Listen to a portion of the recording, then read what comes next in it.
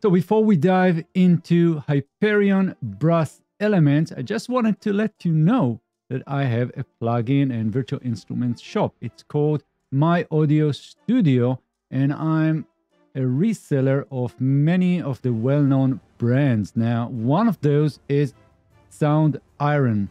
And as you can see here in the website, I have tons of their products. So if there's anything you want me to cover in this channel or you have any questions, just get in touch with me. So today we are doing the Hyperion Brass Elements, which is a wonderful brass library, and it features all the usual instruments that you might find in brass productions.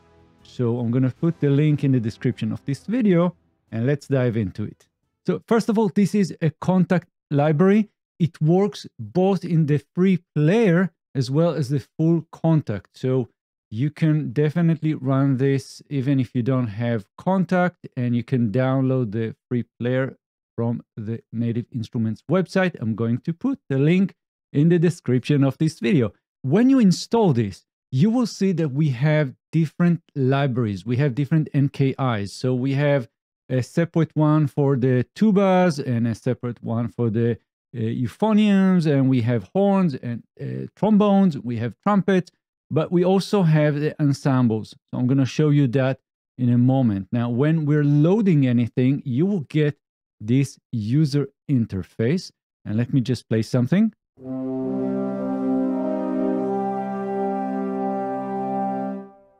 Right, and we have different tabs. So this is the main tab, and you can see some controls on the top, like the body, attack, offsets of the sample. We have the release sample, volume, and vibrato that you can inject into the sound. But we also have this big dial swell, which is also controlled by the mod wheel.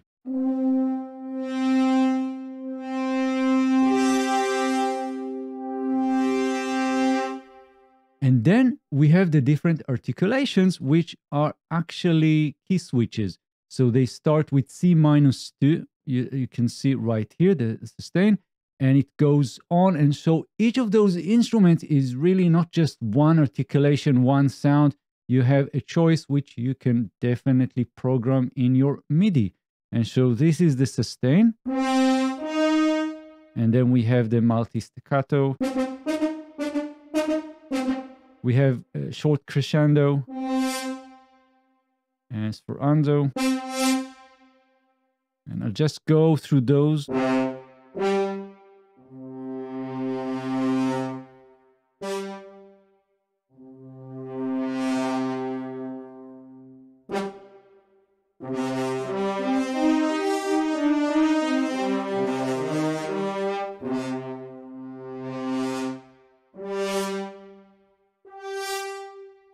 So what else do we have in this library? And again, it might change between the different instruments. I'm going to show you all of them. And right below the articulations, we have the representation of our mode. So you can see how over time this sample is played.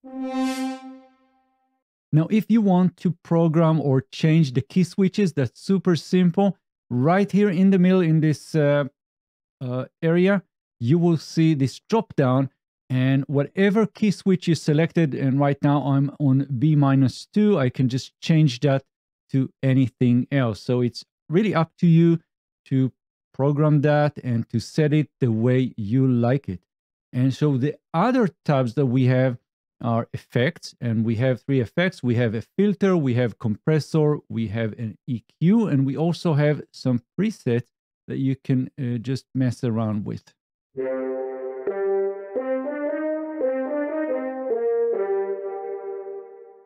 Right, and next we have space, which is basically either convolution or algorithmic reverb, and you can just change that right here. So we have algorithmic or convolution, and then you have the type, and you can change those spaces and the other settings for the reverb. Very simple and basic stuff.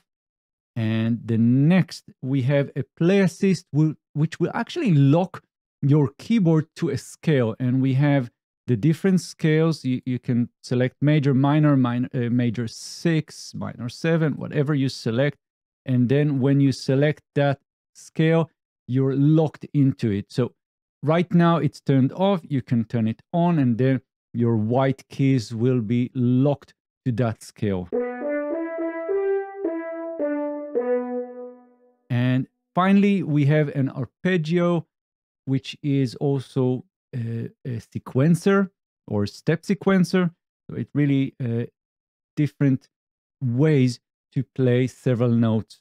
So we have right here the drop down, so it's set to arpeggio, but you can go with thrill. And that's pretty much it for the user interface. It might change between the instruments. Let's try another instrument. This is the bass trombone. Let's have a listen.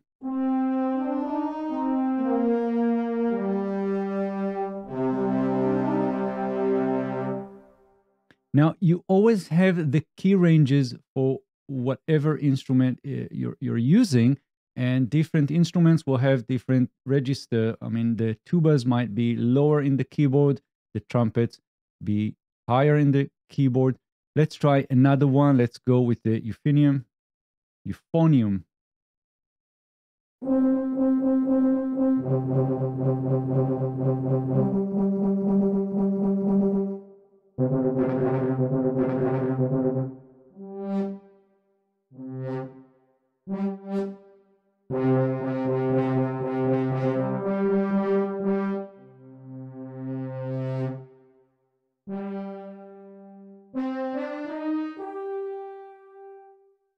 Right, so you can play with that and have different articulations in your production.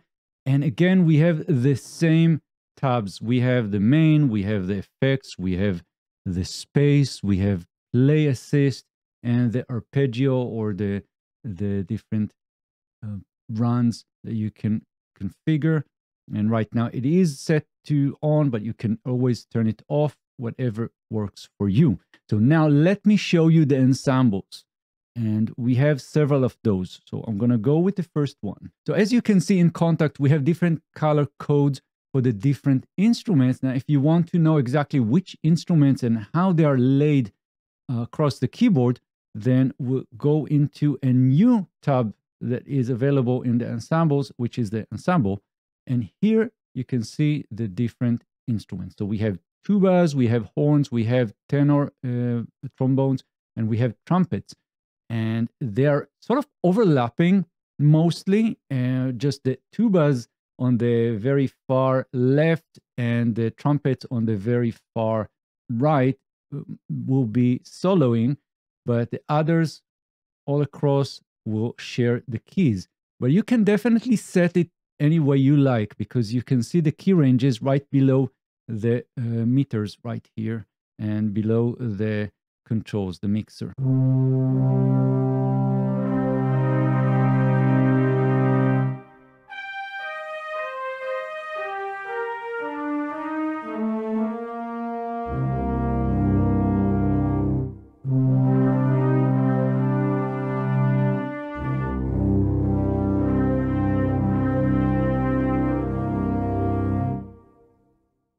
Let's try another one.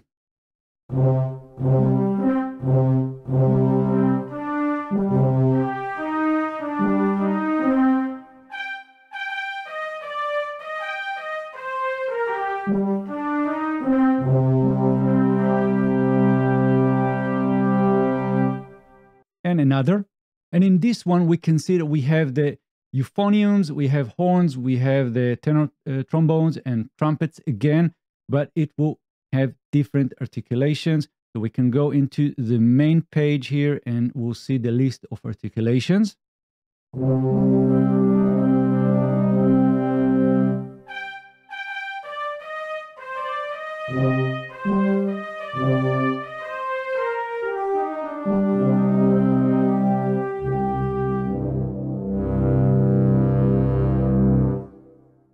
And that is pretty much it. So if you still have any questions or you want to purchase this instrument, you can go and check it out in my shop. You can contact me directly through Facebook or through the website. And I'm also very available in Discord. So I'm going to put all these links in the description of the video, and I'll see you guys in the next videos. Thanks and bye-bye.